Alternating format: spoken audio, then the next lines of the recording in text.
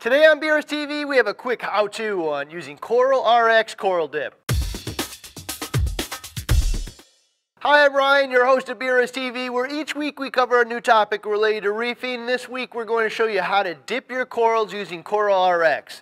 When you get a new coral, you basically have three options, starting with throw it in the tank without any real thought to what else you might be adding, which really isn't very advisable. Second, you can also set up and maintain a quarantine system where you closely monitor any new additions for weeks or months before adding them to the tank, which is an ideal solution, but more work and expense than most people are willing to go through. Coral dip is a missing middle step, ultra affordable, easy to do, and capable of limiting the amount of pests added to the tank. All you need is some coral dip like the Coral RX and a container of some sort to do it in. I have some dip here, but one quick tip on the containers and tools. Whenever possible, avoid using items from your kitchen for reefing purposes.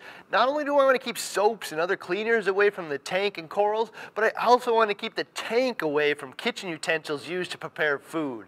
Not to mention there are enough reasons why our spouses might not be super happy about our hobby. We don't need to add to that by putting tank water, corals, and dip in their mixing bowls. We stock both the standard version and a concentrated version called Coral RX Pro. Only real difference seems to be the Pro is more concentrated so you can use less.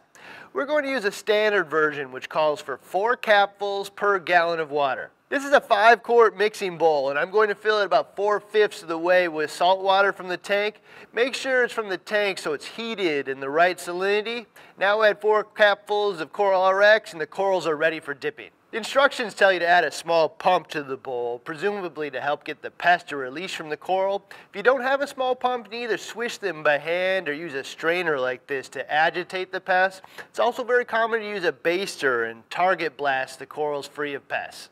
Give each coral 5 to 10 minutes in the dip, give them another good blast, lift them out of the dip, and they're ready for the tank. The directions suggest not reusing the same dip for multiple corals because the corals can release toxins. This really depends on the coral type, but for the most part, I really wouldn't want to use the same dip on different types or species of corals.